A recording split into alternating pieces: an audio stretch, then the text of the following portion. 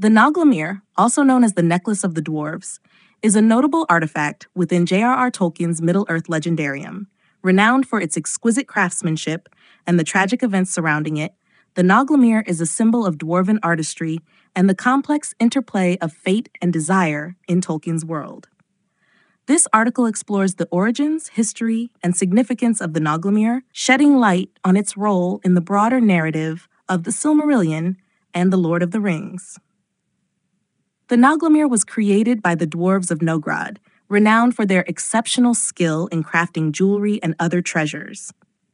The necklace was fashioned in the First Age, and it became one of the most beautiful and coveted pieces of jewelry in Middle-earth. It was adorned with precious gems, including one of the Silmarils, which were the most radiant and sought-after jewels in existence. The history of the Nauglamír is closely tied to the fate of the Silmarils. After the theft of the Silmarils by Morgoth, the Dark Lord, the jewels became objects of intense desire and conflict. The Nauglamír's connection to the Silmaril began when the Dwarves of Nogrod, under the leadership of their king, created the necklace and set one of the Silmarils into its design.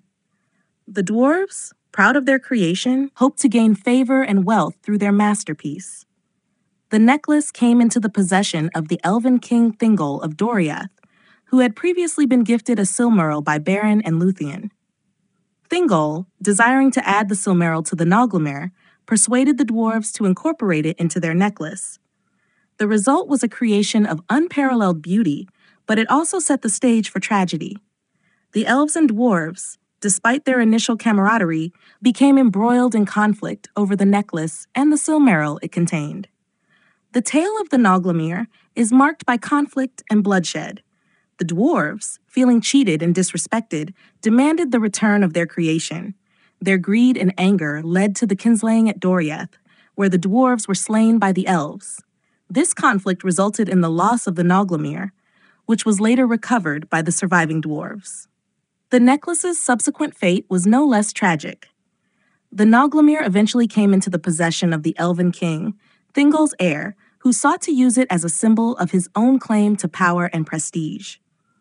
However, the necklace continued to be a source of strife and misfortune, reflecting the broader themes of greed and the destructive nature of desire in Tolkien's mythology. The Nauglamír story serves as a poignant reminder of the intricate relationships between different races and the consequences of their interactions. It symbolizes the beauty and complexity of dwarven craftsmanship and the often tragic outcomes that arise from the pursuit of power and prestige.